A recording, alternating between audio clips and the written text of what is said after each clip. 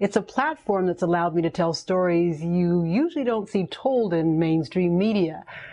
What FSRN does is put the microphone up to the voices of people you normally don't hear from, and if you do hear from them, too often it's a whisper. They would call me something like faggot or dyke or words like that, and I'd have to literally look them up in the dictionary to find out what it was that they were insulting me with. The first story I did for FSRN was about a transgender college student, and the story got my attention when I learned that just seconds after he got on the metro in San Diego, complete strangers banded together to harass him and bully him just because of how he looked.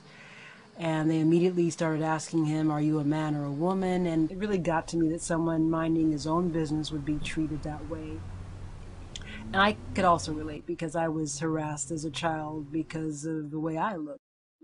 It was a story I had to tell, and FSRN was the home for it. And now, mind you, the story aired months before all the tragic stories in the media about bullying. I learned a lot in the process of doing the story, and I hope that FSRN listeners also learned a lot too.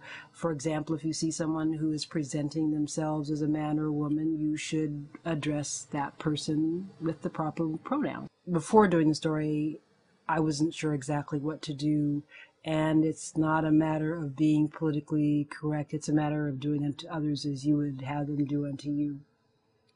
I also learned that the suicide rate is very high for transgender kids, so tolerance and understanding really would go a long way. I've been in my own apartment for 15 years. I'm sorry, I'm crying. And this was my dream.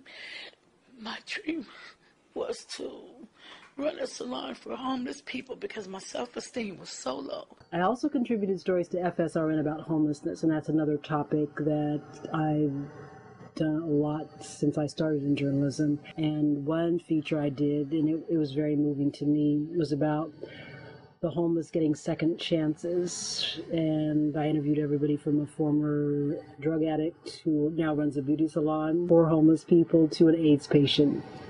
So if you're a transgender, student, homeless, a drug addict, an AIDS patient, you're human. And you have a story. I've been able to tell those stories on FSRN.